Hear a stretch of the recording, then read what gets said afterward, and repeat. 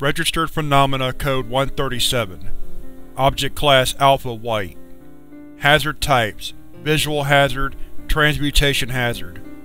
Containment Protocols: RPC-137 is to be kept in a climate-controlled secure storage locker at Site-38. Access for testing requires a minimum Clearance Level 2, with additional authorization from Clearance Level 3 research staff. Personnel accessing RPC-137 are to submit written accounts of all fiction produced during their session of use. Description: RPC-137 is a white, unlabeled hardcover book. When opened by an observer, the previously blank pages will fill with a short piece of fiction centered with the observer as the protagonist. Narratives are universally grounded in reality, and often simply portray the observer engaging in mundane activities shortly after opening RPC-137. The contents of RPC-137 are only visible to the immediate observer, and stories are unable to be recorded using photography or video, vanishing to the observer upon closing the cover. Narratives will grow in length and complexity if an individual observer returns multiple times over an extended period of time, with the narration often taking a fonder tone and describing the observer with more positive adjectives. Events depicted in RPC-137 narratives do not appear to be prescient in any way, although the actions of the protagonist will rarely be out of character for the observer, and descriptions of locations are always accurate to the time of reading. For posterity, all uses of RPC-137 are to be logged in the following document.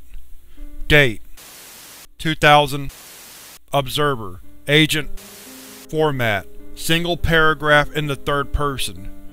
Narrative: Agent closes RPC-137, smiles and leaves the room. Notes: generated during initial acquisition of RPC-137 after a raid on a gear warehouse, during which a number of other minor anomalous artifacts were acquired. I wouldn't consider it that reliable of a testimony given the circumstances, though. Date: February 13, 2000. Observer: Researcher Jones. Format: single paragraph in the third person. Narrative: Jones stares around the testing chamber, leaving with a frown after determining it to be empty beyond RPC-137. Notes: first use of RPC-137 in standard testing conditions. There was little variance from the initial use beyond the emotional state of the protagonist. Date: February 13, 2000. Observer: Researcher Jones. Format: single paragraph in the third person. Narrative: Jones closes RPC-137 and leaves the testing chamber. Notes: this test was done immediately after the previous one, and the narrative is identical beyond the removal of a sentence describing me observing the testing chamber. Maybe there's a cooldown period. Date: February 14, 2000. Observer: Researcher Jones. Format: 2 paragraphs in the third person. Narrative: Jones closes RPC-137 and goes to leave the testing chamber, but turns back before reaching the door. Jones collects RPC-137 and returns to his office. Notes: the description given for the hallway outside the testing chamber and my office are startlingly accurate. I'm beginning to think this thing might be getting inside my head, which makes me uncomfortable, but what harm can it really do if no one else can see what it's writing? Date: February 14, 2000. Observer: Researcher Jones. Format: 4 paragraphs in the third person.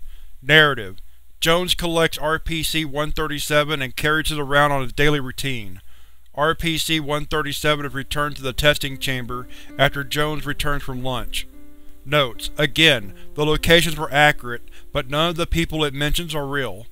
None of the incidental events it mentioned even came close to happening, as much as I'd like some of my colleagues to be that chatty. Still, I don't think it's safe for me to be messing with it if it's taking things from my mind. I'm putting in an application to get a CSD for this. Date: March 1, 2000.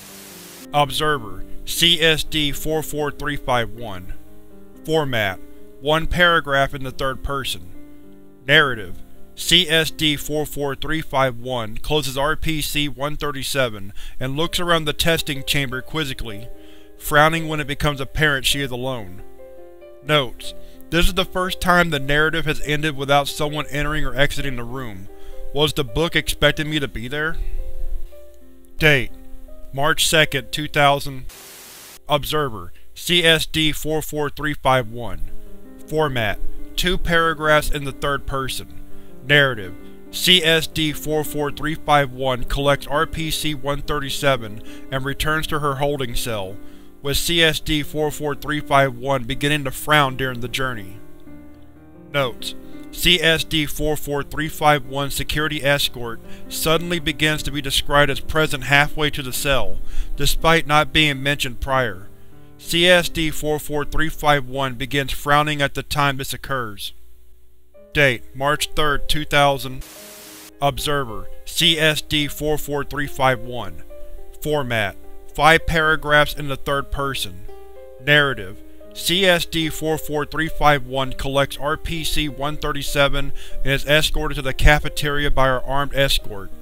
CSD-44351 is served a standard meal and engages in minor conversation with her escort while eating.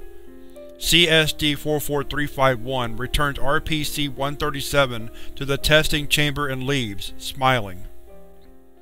Notes: none of the personal details mentioned by the security staff are accurate, but the third-person narrator uses some unusually positive language to refer to CSD-44351's facial features. CSD-44351 appears to have appreciated it, referring to the story as nice and expressing her wish to return again. Date: March 5th, 2000. Observer: CSD-44351. Format: 7 paragraphs in the third person.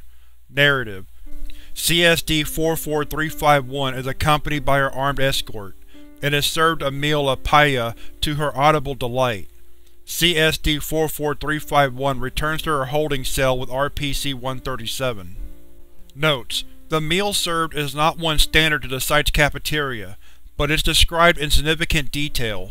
CSD-44351 claims the meal's description was exactly how it used to taste back home. CSD-44351's assigned security staff stop being described once she reaches the cafeteria and are not mentioned again until she is escorted back to her holding cell. Date: March 6, 2000. Observer: CSD-44351. Format: 2 pages in second person. Narrative: CSD-44351 enters the testing chamber with a gloomy disposition and collects RPC-137. CSD-44351 slumps against the wall of the testing chamber and initiates a one-sided conversation with RPC-137 about their current mental state and long-running feelings of isolation. CSD-44351, suddenly appearing to have a new resolve, outlines the reasons she believes there is still worth in her existence. CSD-44351 embraces RPC-137 before leaving the room. Notes: this is the first time second-person narration has been observed, which frames this as a pep talk of sorts. CSD-44351 appeared grateful for the opportunity to interact with RPC-137 and described the narrative as cathartic. Date: March 8, 2000. Observer: CSD-44351. Format: a single-sided chat log from the perspective of CSD-44351. Narrative: CSD-44351 appears to be having a conversation with a second party. However, their responses are not recorded. CSD-44351 asks a number of personal questions to the second party, and responds positively to their answers. The conversation ends with CSD-44351 claiming that she needed to return to her cell, but would enjoy speaking again. Notes: another new shift in format. It should be noted that CSD-44351 continued reading until her allotted time of exposure to RPC-137 was up, almost as though the text length emulated real-time conversation. When pressed, CSD-44351 claimed that the questions her fictional counterpart asked seemed like something she would say, but could not confirm whether she understood the messages the unseen other party were sending because of that. Due to concern over this development, CSD-44351's allotted exposure time has been decreased. Date: March 9, 2000. Observer: CSD-44351. Format: 2 paragraphs in the third person. Narrative: CSD-44351 opens RPC-137 and stares at the empty pages intently, before closing it.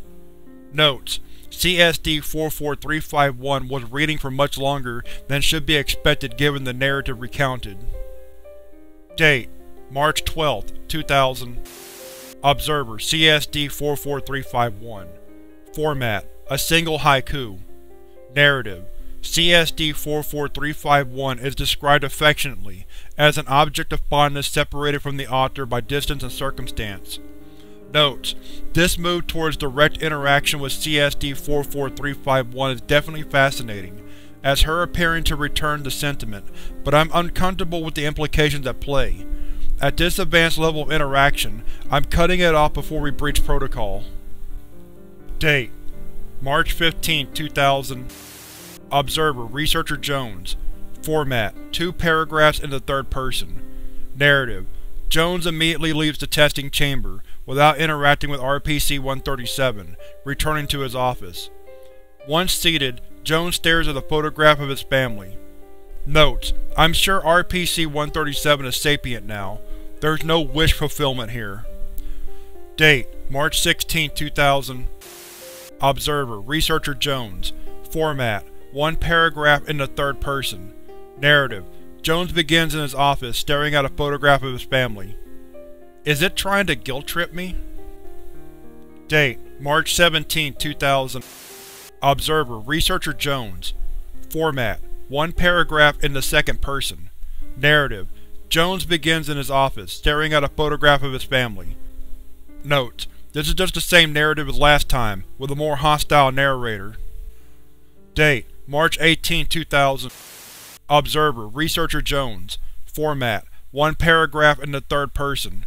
Narrative: Jones begins in his office, staring at a photograph of CSD-44351. Notes: we're not getting anywhere. Date: March 19, 2000.